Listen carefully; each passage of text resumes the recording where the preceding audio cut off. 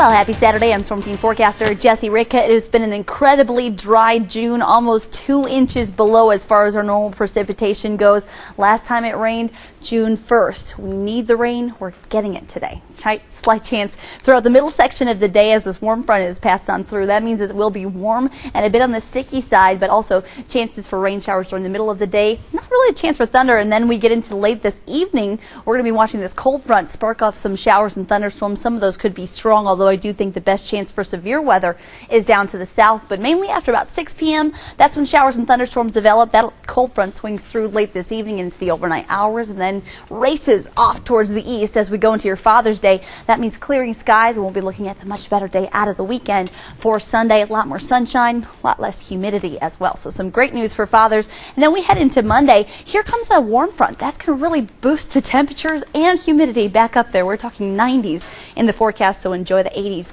that we've got today, and also enjoy the rain showers. They won't completely kill your weekend plan. Just have the umbrella handy and really be watching the skies, especially late this evening. We're going to be watching that slight chance for severe to strong storms issued by the Storm Prediction Center.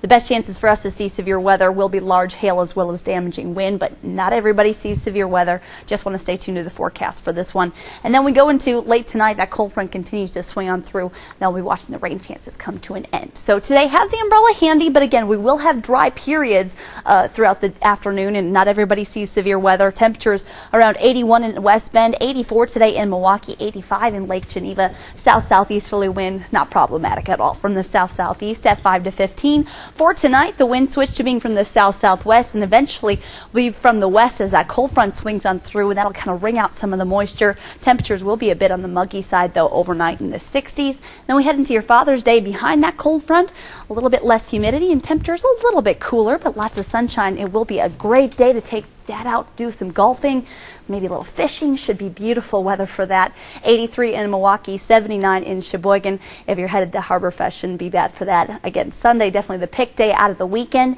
Then that warm front races on through, bumping our temperatures up to 90 degrees on Monday, staying in the 90s for Tuesday, very close to that on Wednesday before a cold front comes through, wrings out the heat and humidity. We're back into the 70s on Friday.